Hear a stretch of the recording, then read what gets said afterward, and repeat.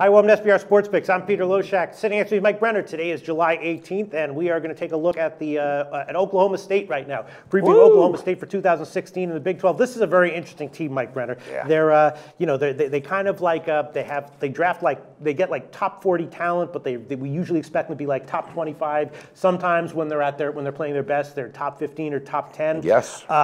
This year they have an offense that looks like it's going to be explosive in the passing game. Some questions on defense, though, and last year, they started out really strong, but they couldn't really hang with the top teams when they played, top competition, legit top 15, top 10 teams. Yeah. They wilted. They really got blown out. What do we expect from this year? I'm not exactly sure. The team total is 8.5. The over -105, under -125, and they're the third choice far back to win the Big 12. They're just the third choice, but at 7-1. TCU is about 6-1, and then Oklahoma, of course, is the favorite at -120. What do you think? Pistol Pete, I think there's no reason this team can't compete completely with Oklahoma. You like them? Yeah, I do. I like them. They got 10 offensive starters coming back on a good offense, and like you said, very explosive.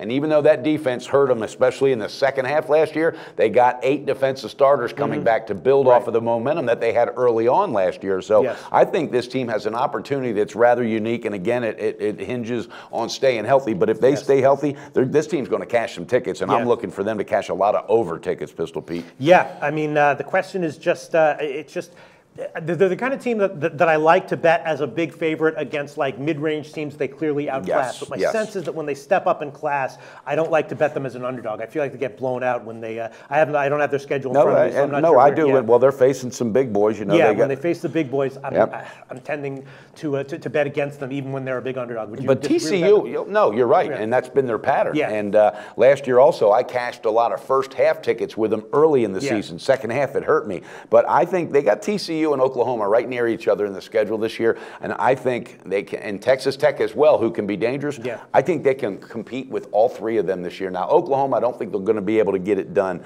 but I think they can definitely match up easily with TCU and West Virginia. I think they're going to be there's a game to look out for, and I don't mean against them. I'm saying there's one I think they're going to be undervalued in that game against West Virginia. Yeah, I mean, I would definitely look for matchups where the opposing teams don't really have the defense to stop them, and then that's why I pulled that one. Yeah, and then when that is the case, forget about it. It's not like their offense is going to be a little bit better than what you expect. They're going to be a lot better and have explosive games. So I feel like when their offense might be slowed down by truly elite defenses that know how to stop them, but against mid-range teams that can't stop them, they'll put up and there'll be good bets on the overs, on the team total overs to cover as a big favorite.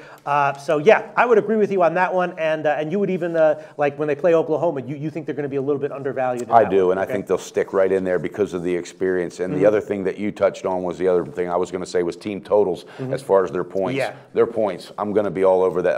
Especially against mid-range and low-range, even when the team total is like 40 or higher. Yeah, because they know also they're going to have to take advantage of those opportunities to put as many points on the board as they can. Because at the end of the year, when it comes time to be getting sent to the bowl games and everything, they're going to be looking at that strength of schedule. Yeah, that's what I'm thinking. All right, and as far as the 8.5, doable. It's certainly doable. This is a team that, like, with luck, they go 10-3. If they have bad luck with turnovers and injuries, they go 7-6. Yeah, so, exactly. It feels like a coin flip to me. I guess I would have a slight lean to the over. What is the over? What's that 8.5. The over's -105. -105. I love it. Yeah. I love it. I think that's an over. Yeah. Yep, I'm taking it, and I think they're going to establish very early some confidence that they had last year, and I think they're just going to rebound on that. If they stay healthy, look out. It's going to be a dangerous team. But if that quarterback Rudolph gets injured, that could go south real quick. Whole new ball game. All right. Exactly. And one thing to keep in mind, last year they were definitely very lucky on turnovers and fumbles and stuff like that. Yeah. And they won a lot of close games. So with a little bit of luck going the other way, they could easily have exactly. Had like and a stat like that is hard to repeat year in and year out. So that's a very good piece of information there, Pistol Pete. Speaking of good information, how about that OCDpicks.com? Yeah, that's a site that our company started to take advantage of the popularity of our shows that we keep doing, right? OCDpicks.com. That's right. Hit that like button.